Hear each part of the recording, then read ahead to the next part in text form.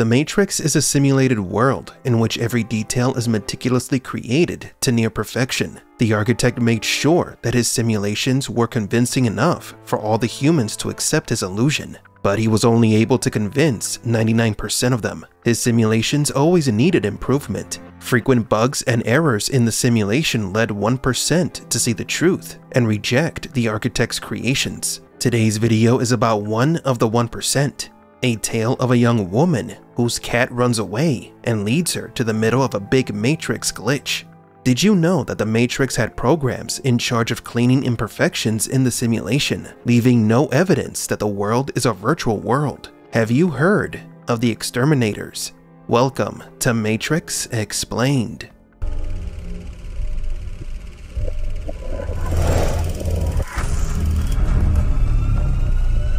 Welcome to the desert of the real. The Exterminators are programs tasked with fixing and erasing errors, glitches, or evidence of the truth of the Matrix. They were first revealed in the Animatrix in the chapter titled Beyond. The story centers on a young woman named Yoko who loses her cat. Yoko lives in a place that looks like Japan, but of course it's not. She is just another human battery trapped inside a Matrix simulation, and she's about to discover the truth the hard way. In the town where she lived, there was a house that was said to be haunted because things happened there that defy physics, like rainbows appearing above the house.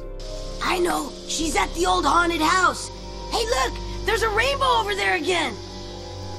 Yoko doesn't understand why her cat would go to that place. The cat never misbehaved before. It was always an indoor cat. Well, it wouldn't be the first time that a cat leads someone towards the truth.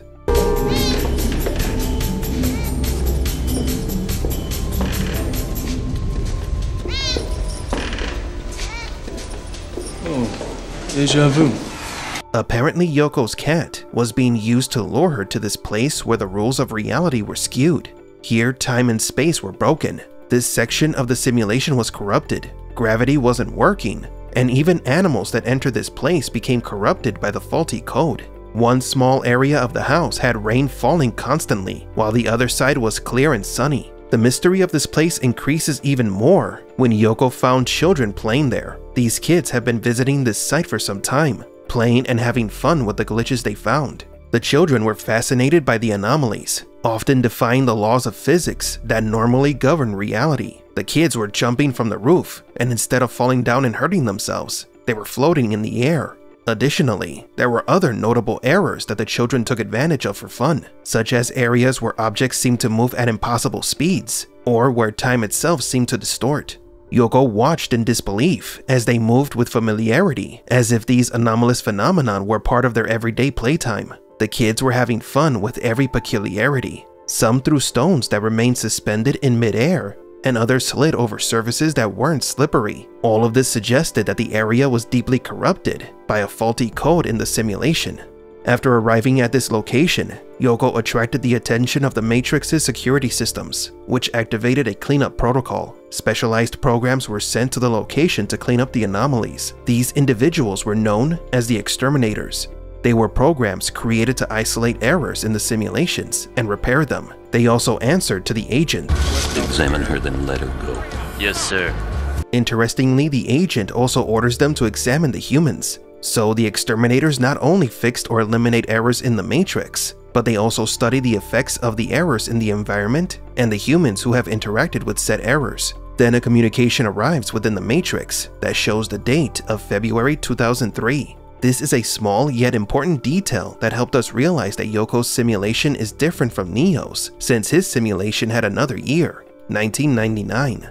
The story concludes with Yoko returning to this place after the Exterminators did their thing. The building was replaced, and the children were trying to play with the fun anomalies again, but everything was normal. No more floating, no more sliding, no more fun. Then Yoko pricks her finger and lets the blood drip to the floor. Her expression is that of a person questioning reality. We don't doubt that this event forced Yoko to wake up.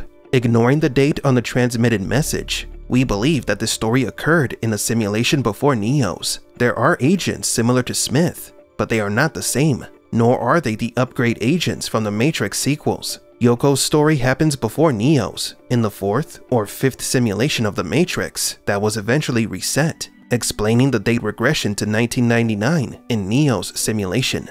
It's possible that the Exterminators were deleted from the Matrix because they were no longer useful. Their responsibilities or purpose were integrated into the agents of subsequent versions of the simulation, explaining why these programs have never been seen again outside this Animatrix short story. In the 6th simulation, Neo's simulation, agents find, stop, eliminate, and clean all errors in the simulation. Humans who saw said errors are brain-wiped, or as a last resort, eliminated.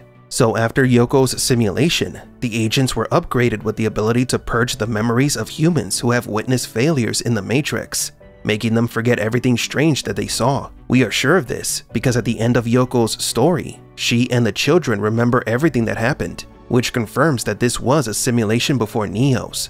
The agents were not yet permitted to erase the memories of humans. An interesting theory also comes from this story. Perhaps Yoko's story was just the beginning of her path as a Red Pill. Maybe she was one of Neo's predecessors. A good premise for a Matrix prequel, don't you think? Remember that the architect mentioned that Neo was just one more in a line of anomalies. Interesting.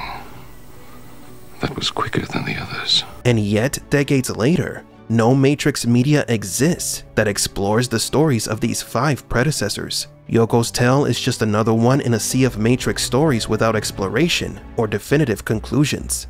There is so much potential yet to be discovered. But do you agree? Did you know about the Exterminators? What could have happened to them? Were they purged from the Matrix? Experience is something extraordinary. At our French restaurant Le Vrai, we pay attention to every detail in our ingredients. Come and try our special dessert designed to satisfy all your senses. I wrote it myself. And our exquisite house special filet mignon. You would do anything for seconds. It's the best restaurant in Mega City. When you get hungry, you have no other choice. Visit us at Le Vrai. It's a simple cause and effect.